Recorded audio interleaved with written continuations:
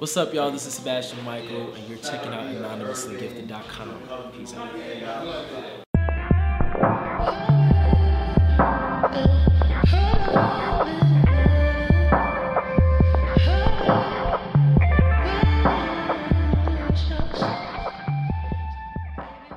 Who is Sebastian Mikael? Who is Sebastian Mikael? He is a kid from Sweden who sings R&B music, who is a really nice guy if you get to know me. I might be a little rude sometimes, but I'm a nice guy altogether. I got a single out right now called For You, featuring Rick Ross. Had a song called Last Night with Wale, and yeah, get to know me. If you don't mind me asking, what's your nationality? Swedish. And are you mixed? Yes. Where are you? My dad is Swedish and my mom is Ethiopian, so I'm half African, half European. Yeah. I grew up in Sweden. So, now that you mentioned that you are from Sweden, you grew up there. Yeah. How drastic was the change moving from Sweden to the U.S.? It was really drastic, my move to the U.S. from Sweden, because I was really young. I was 18, and I just got out of school, high school, and just really took a risk. You know, it was very necessary in my life. I felt like it wasn't really going too well for me out in Sweden, so it was a necessary move for me to move out there. And I was blessed enough to go to school out there and get a scholarship for a school called MI. And after that, I just managed to stay in the country and managed to start doing music. And long story short, and today I'm enjoying my life. Literally after you moved to the U.S., you got signed. Not right when I moved. I came in 2008 and I got signed in 2012. So it took me a while to figure out what I wanted to do, what type of artist I wanted to be, and also just develop as an artist, musically. And I felt when around 2011 is the year when I started feeling like I was ready. Like I started myself putting out YouTube videos, and I put out a mixtape out there. Doing a lot of street performances, in Boston and different places in the States, and we got discovered from a YouTube video, and that's how I eventually got signed. Okay, so you are signed with Slip Inside. Yes. Now you have an album coming out next month called Speechless. Yeah. June 24th. What can we expect from the project?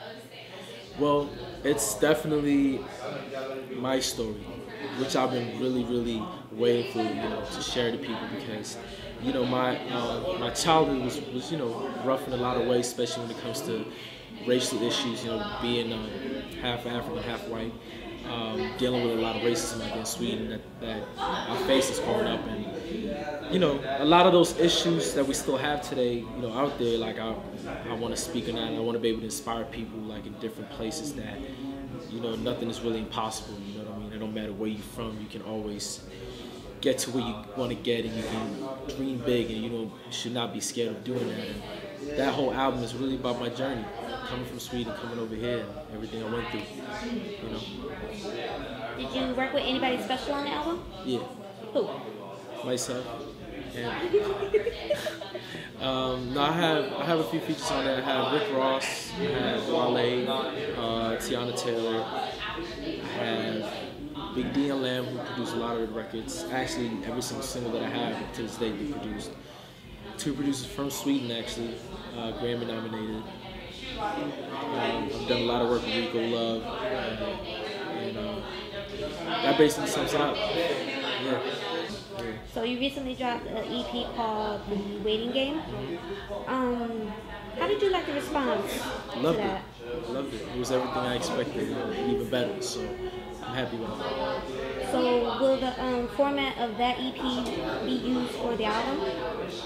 Nah, it's the album to me is way more personal. Even though everything I write is from my own, life experiences, or whatever. But the album, I wanted to make sure it had a storyline. I wanted to make sure that everything that I've been wanted to say and been wanted to do as an artist, I had on the album. You know what I mean? So I'm not going to talk too much about it. I want people to, listen to it and then relate from there. But just know that I've been working on this for 2 years. Like it's one of those projects that I've just been putting a lot of myself into, a lot of heart, a lot of blood, sweat, and tears. I know it sounds cliche, but literally, like it's been a lot. You know what I mean? Coming up with this project, so I'm really excited about it.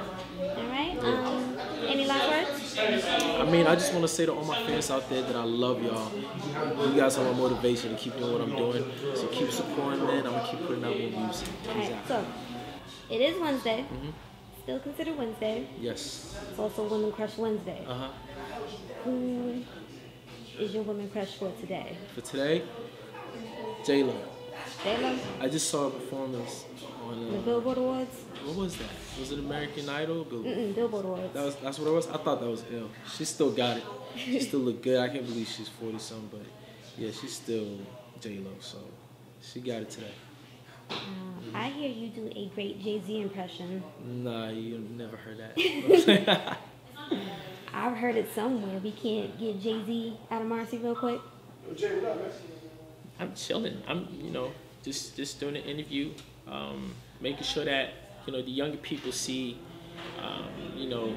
who I am today and where I came from. Everybody know I'm from Marcy Projects, and some might call it I accomplished the American dream, that people will call it. And I'm here today, and I'm able to perform at the Madison Square Garden, and it's my team is here. They make me laugh.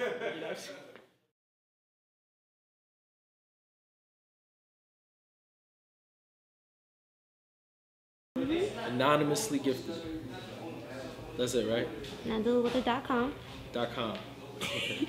Let's say it together. I got you. What's up, y'all? This is Sebastian Mikael, and you're checking out Anonymously Gifted. You picked a really hard name.